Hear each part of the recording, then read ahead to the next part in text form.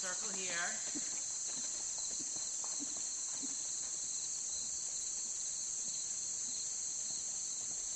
Bend him a little more to the right. Good. Inside leg. Good. Go down the long side. Counter bend a little bit and just leg yield him a little hindquarters in at the canter. Push his hip in. That's it. That's it. Good. Now straighten. Bend him to the right.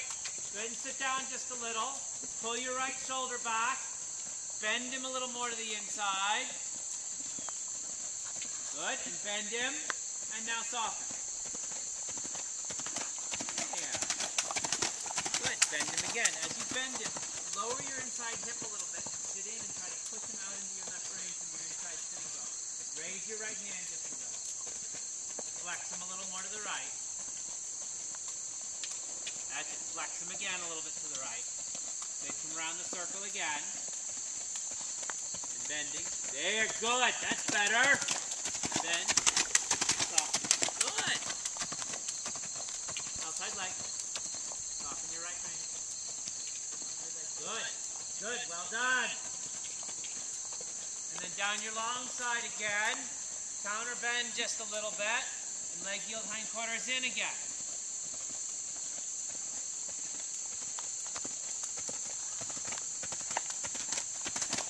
Good.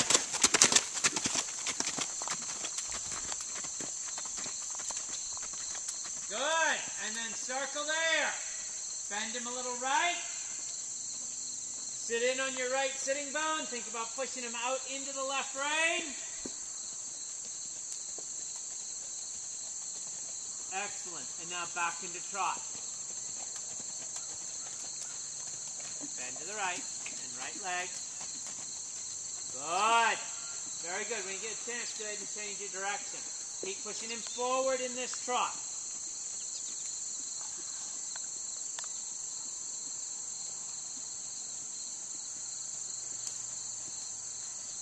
What are you looking at? And leg. Round. Good. Bend to the inside. No, I'm not going that way. Right there. Bend to the inside again. Good. And now left hand.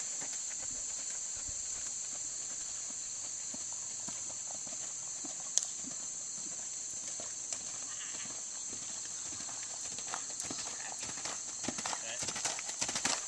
Good. Down the long side again. Same thing in this direction. Counter bend him a little bit. Try to leg yield him a little bit hindquarters in. Flex his pole to the right. That's it. Not too much angle though. Good. Good. Now keep a little contact on your right rein as you bend him back around to the left. Pull your shoulders back. Bring your left leg back and think about pushing his hindquarter into your right rein with your left leg. Push him into the outside rein. Soften. Left leg and soften. Good. Down the long side. Counter bend again. Leg yield him hindquarters in.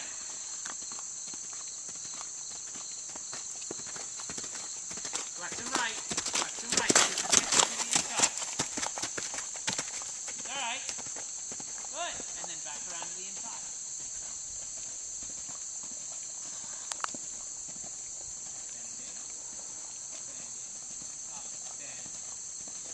Bend. There. Bend. Inside leg. There. Good. Inside leg. Good. That's it. Well done. Bend a little. And then soften. There. And now back into trot. As you come into the trot, raise your inside hand a little bit.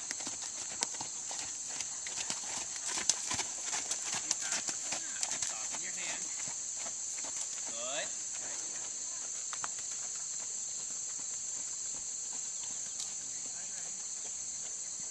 That's it. Good. Inside leg again. Good. Inside leg leg again. Really good. Really good. Left leg. Left leg. Don't let him get too low in front now. That's it. Bend a little left. Push him off the left leg. Good. Good. Well done. And then go ahead and let him walk.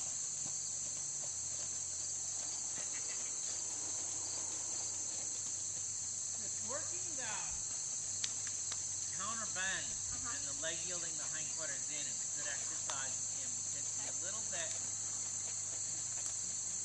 he'll accept a bit this way, but he doesn't necessarily really move into the outside range. Yeah. And what that does is with that, a horse is much more likely to soften to a rein when it's on the inside versus the outside. And when you counter bend, you're changing the inside and the outside. So with the counter bend and the leg yield hindquarters in, what you're trying to do is get them to be really soft and giving to that right rein, say, when you're going left. And then when you come onto the circle and you bend them back to the left, the theory is that then they'll move more into the right rein because the counter bend and the leg yield from that leg has softened them in that rein. And with that, he'll start to move a little bit more through his back and start to really connect over his back. Because like I say, sometimes he brings his head down, but he brings his head down with a little bit, it's just that. He brings his head down and doesn't necessarily come over his back into it. Yeah. And my hips don't really move either, which doesn't help. What's that? I said my hips don't move either, which doesn't help. They're kind of stuck right now. That's all right. They're going to get unstuck before the jumper shows up.